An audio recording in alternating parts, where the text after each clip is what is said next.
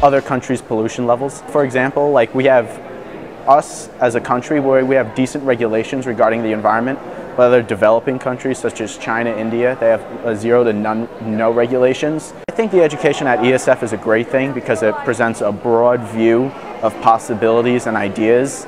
So it allows an incoming freshman like me the ability to interpret what's going on and to best apply it into my career field later on in life. I think we have too much waste as a nation. We produce more than the earth can hold. We can go into a national aspect of like law and working for like the EPA type thing and lobby it to make it mandatory of how to get rid of it and better solutions.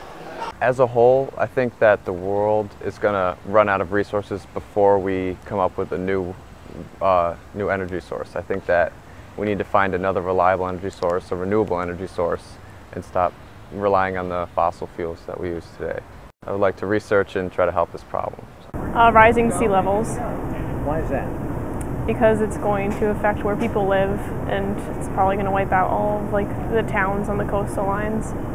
And then obviously the North Pole is melting. Hydrofracking, I'm not a huge fan of it. I think most of the time the companies that are involved with it, they mess it up and then poison the water supplies around the neighborhoods. And there was one documentary they turned on their hose and then they lit their water on fire because it was leaking into their water supply and all the natural gas.